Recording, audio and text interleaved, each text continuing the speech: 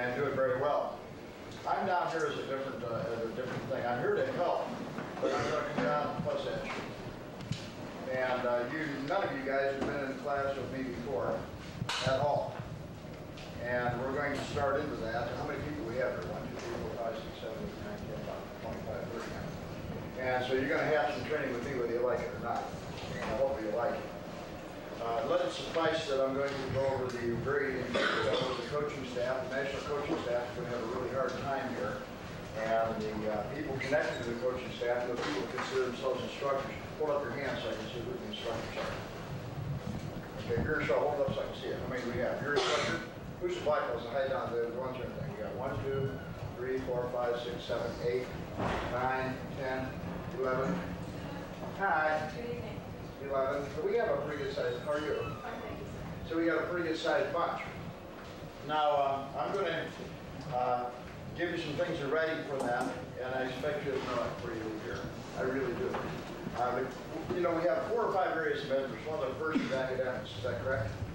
The academics have to be there. You can't do anything without the academics. And the fact that you won't hit your punch like you usually do when it comes to the academics. The second thing is that includes you have to be karate literate. The second thing that you have to do is to have the keyhone correct. Fundamental keyhone correct. The third point is that the waza, the connection of the keyhone, has to be correct.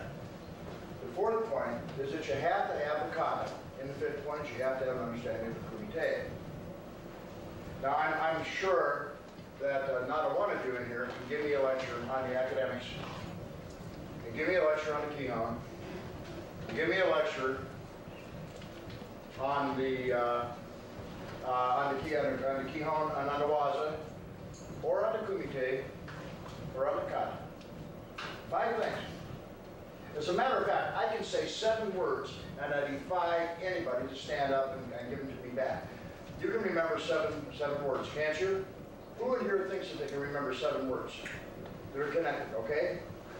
Okay, what we have here is a strong, consistent internal standard, quantifiable, integrated, and related. Okay, repeat it. Now, I already went through the order. Somebody else stand up and tell me what I said. I'm with you. Anybody can say it outside of you because you're working. I gave you coming down, you wrote down with me, and I drove you, okay? I'll say it again. A strong, consistent internal standard, quantifiable, integrated, and related. Okay, now I'm perfectly willing for somebody to repeat it. Come on. 7 words. Just give it to me word for word. Repeat it. That includes anybody can. Strong internal standard is... No, I didn't say that. I'll do it again.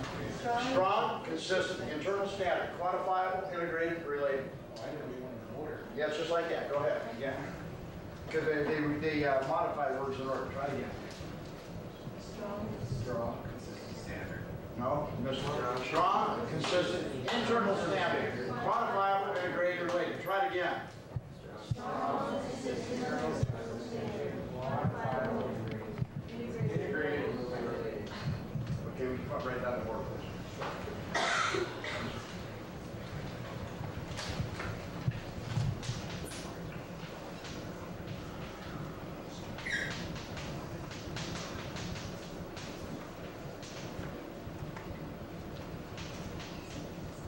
You got consistent. Strong, no, you put strong internal consistent standard, strong consistent internal standard. That's the difference.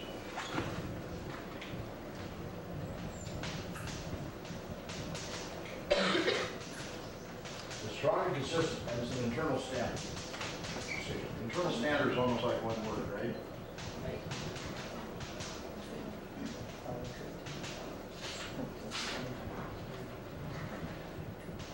Quantifiable.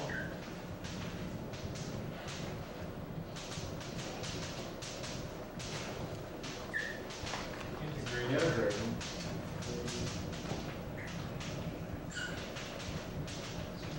And related.